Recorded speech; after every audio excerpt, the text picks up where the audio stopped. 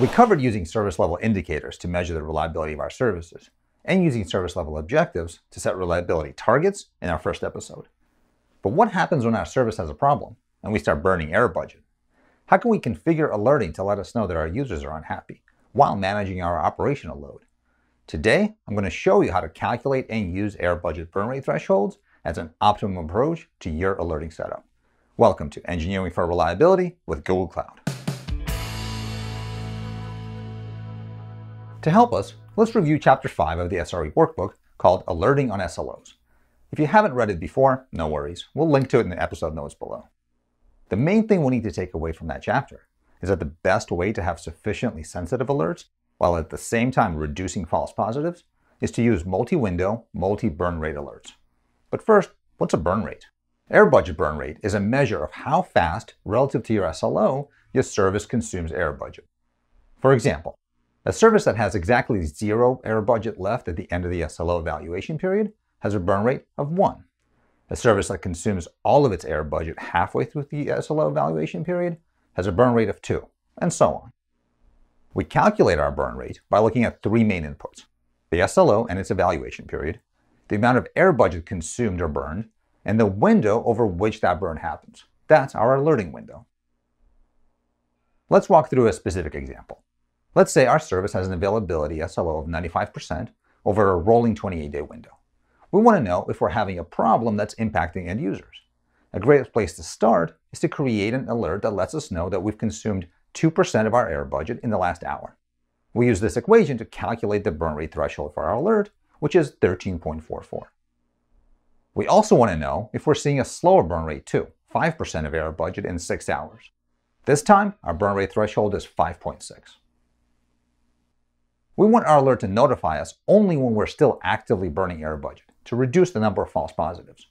To do this, we'll create both of our alerts with 2 windows, a long window and a short window. A good starting place is to make the long window 12 times as long as the short window.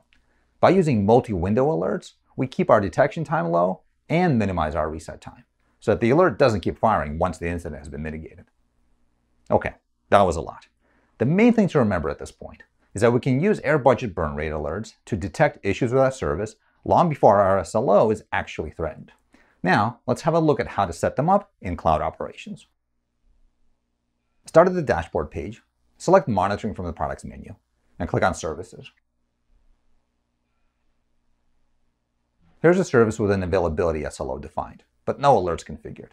The SLO is evaluated over a rolling 28-day window.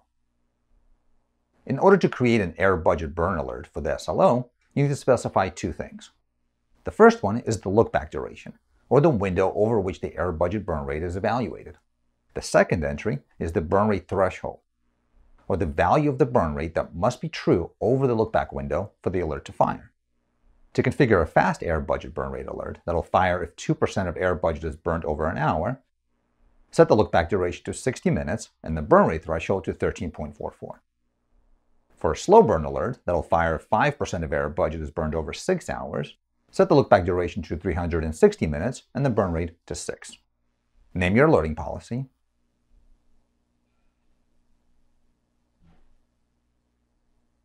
Specify your notification settings for the alert. Provide any documentation or additional information that should be delivered with the alert, and save the alert policy. Finally, confirm that the alert has been created. Now, if the availability of the service degrades, the alert will fire, and an incident will be created. We've configured an alert based on an error budget burn rate threshold. But what happens when it fires? Let's have a look. Let's see what happens when an error budget burn rate threshold alert fires. From the Services Overview page, we can see that we have a service with an SLO alert firing. We can show just those services with firing alerts. We can go to Service Details to confirm that we have an unhealthy SLO with a firing alert. We can expand the SLO to confirm that we're seeing a degradation in our service level indicator. On the Error Budget tab, we can confirm that we're starting to see additional error budget burn. Further down, we can see the logs being generated by the logs for our service. In this case, we're seeing an increased number of 500 server error logs, confirming that our service is currently having an issue. Thanks for joining me today. We covered a lot. You learned about why alerting on error budget burn is a great way to balance keeping your users happy against operational overload. We then figured out how to calculate error budget burn rates and saw how to use them to set up alerting for your services and cloud operations. Thanks so much for watching. Don't forget to like and subscribe to never miss out on more engineering for reliability with Google Cloud. See you soon.